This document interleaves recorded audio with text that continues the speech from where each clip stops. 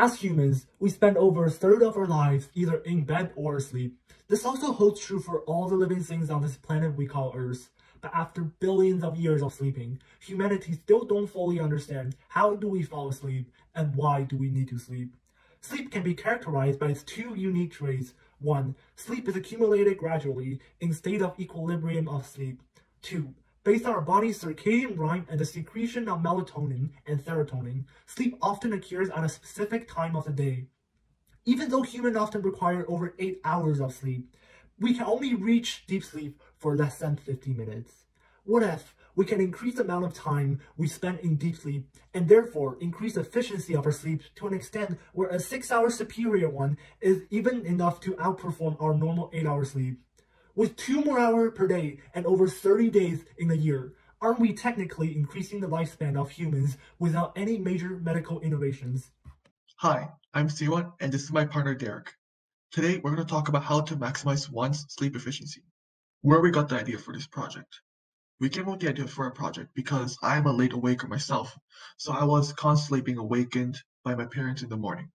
Once, without disruption, I slept for 16 hours straight after a night of cramming for tests. This made me wonder, why do some people like me require way more significant amounts of sleep than others? Is it a genetic problem, or there are other factors involved? Armed with weapon of curiosity, we embarked on the quest to find out ways to maximize our sleep efficiency. Difficulties and challenges encountered and how we tackled them. Some obstacles that we encountered during the project occurred when we were trying to collect data for restrictive feeding and as well as exposure to lights during sleep. In order to complete these trials for restrictive feeding, we can only eat at a certain time, for example 7 a.m. to 4 p.m. And we also have to turn lights on during sleeps can mess up our daily schedule of calorie intake. So our next slide is about purpose. Our purpose of this project is to discover, improve scientific techniques that can maximize the efficiency of our sleep. Hypotheses and questions. So we came up with these two questions. How can we reduce the time we sleep or increase the efficiency of it?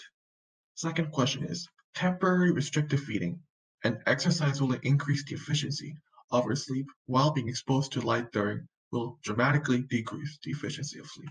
Background information, different stages of sleep. The first stage we have here is REM sleep, which our body is paralyzed and dreams begin. Then we have stage 1 non-REM sleep, which in this period we fall asleep but we can still be easily awakened.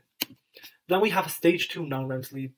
During this period, our heartbeat and breathing relaxes and our muscle loosen further. Then we have the non-REM sleep, or we so-called deep sleep. And this is the period that we need to feel re-energized in the morning, and it often occurs in the extended intervals during the first half of the night. One important factor we have to understand here is the circadian rhythm, which is a natural internal task that regulates the sleep-wake cycle and repeats on each rotation of the Earth approximately every 24 hours. To explain this in detail, temporary restricted feeding can reset the circadian clock in our body and increase the amount of gamma-isotype protein kinase our brain secretes, which can alter the behavior and the physiological rhythm in the cerebral cortex and the suprachiasmatic nucleus. On the other hand, moderate aerobic exercise can increase the amount of time one spent in non-REM stage 3 sleep, and the intrinsically photosensitive retinal ganglion cell located in pineal glands will start releasing melatonin, the main chemical that makes us sleepy, immediately once your core temperature starts to decreases. The specialty about having lights on can have a negative impact on our sleep is due to two significant elements. First of all, the source of lights can synchronize the cerebral cortex to override the effects of protein kinase by blocking its signal pathway. Secondly, melatonin, a hormone that initiates our neurotransmitters and our neuromodulators, can only be secreted in a dark environment. Materials list. Exercise. For the exercise part of the experiment, a cycling machine and a lifting machine will be used as examples of aerobic exercises. Other forms of example of aerobic exercise that will also be used in these experiments will be sit-ups, push-ups, and skipping ropes. Time restricted feeding.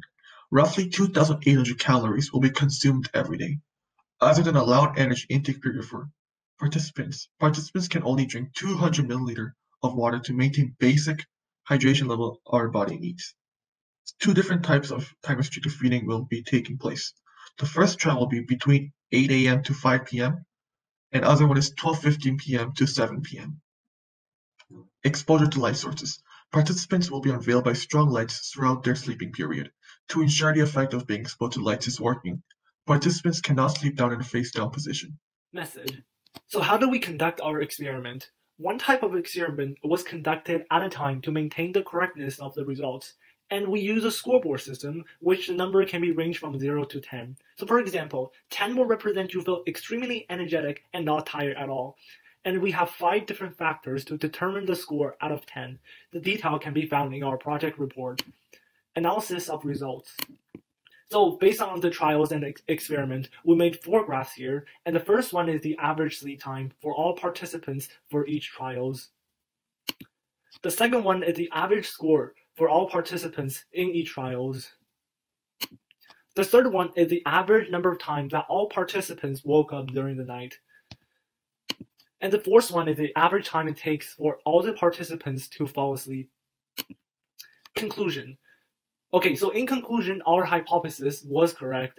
By restricting the food intake period from 9 a.m. to 4 p.m., the overall sleep length was shortened by 35.33 minutes, and the average time it takes to fall asleep dropped by 5.6 minutes when comparing with the data from the normal sleep category. The score of sleep quality also went up by 1.1% from 7.73 to 8.83. Exercise before bed has proven to be also effective when it comes to maximizing one's sleep efficacy. But however, we failed to observe a significant decreasing trend of sleep time from exercising 10 and 20 minutes data. But for exercising 30 minutes before sleep, we discovered a 37.33 minutes of decrease in sleep time, a 9.7 minutes decline in time it takes to fall asleep, as well as an upward elevation of 1.15 points in sleep quality. Nevertheless, the trial have also proven, however, an exposed light source while sleeping can be your worst nightmares. It will make you sleep 113 minutes more than an average normal sleep, 36.1 minutes more for you to take to fall asleep, and a gigantic impact of 3.51 points in the loss of sleep quality. What did we enjoy about doing this project, and what will be the next step if we were to continue the project? Well, one thing we both enjoyed about conducting this project was that while conducting the experiment and trials, we can awaken naturally instead of being waken up to alarms or parents. If there's a continuation of this project, the next step would definitely be finding more methods that can maximize the sleep efficiency or have the opposite effect.